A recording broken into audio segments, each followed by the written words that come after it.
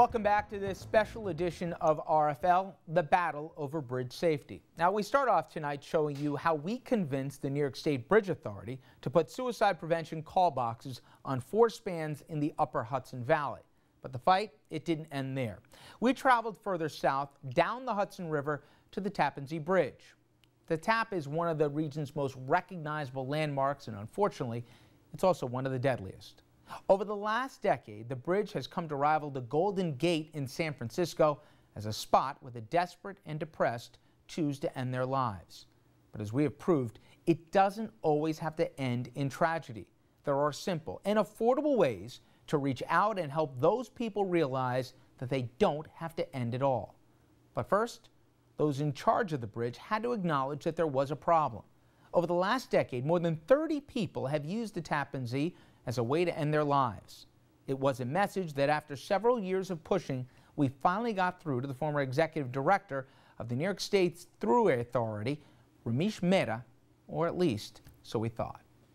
Judging from the experience what they had on the Mid-Hudson Bridge, I think there were 74 calls since 1986 or 1984, and only 1 person jumped. So I think it had some impact on the people who use the call boxes, and this is what we think, that if we have it on the Tappan Zee Bridge, that may impact also. 1 lost life is too many, and if we can, with the whatever expenditure is, this is very, very nominal expense, right? And if we can save 1 life, that will be great.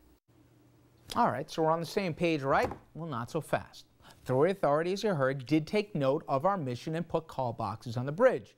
But here's the problem. They put the phones on the ends of the bridge, more than 1.5 miles from the middle of the span where almost all of the victims actually jump. So we did a follow-up investigation in 2007, and our own Regina Orsanya, she's back with that part of the story. Well, Rich, you would think it seems like common sense. Put the call boxes on the center of the span where people are jumping, and maybe they might pick it up and be convinced to give life one more chance. But while we were fighting with the New York State Thruway Authority to make that critical change a reality, people were continuing to jump from the Tappan Zee Bridge and continuing to die. The Tappan Zee Bridge has become more than just a way for commuters to get across the Hudson River. For some desperate souls looking for a way out, it has become a convenient place to end their lives. Over the past decade, more than 30 people have jumped from the span, not surviving the 130-foot drop.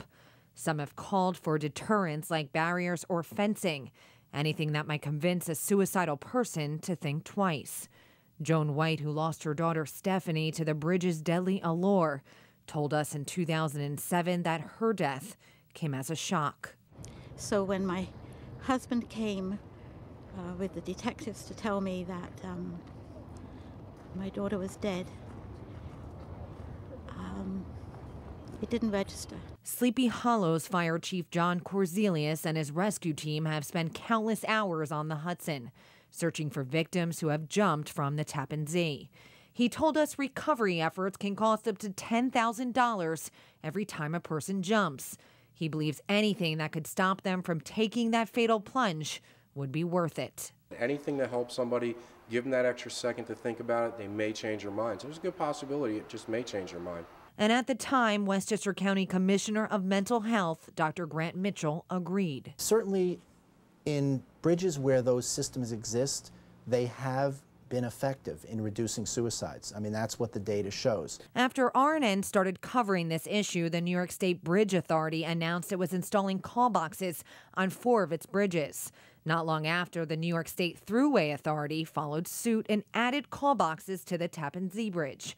But there was a big problem. The call boxes were put on the approaches to the bridge, almost 1.5 miles away from the center of the span itself, where history shows more people tend to jump. A step in the right direction, but clearly not enough.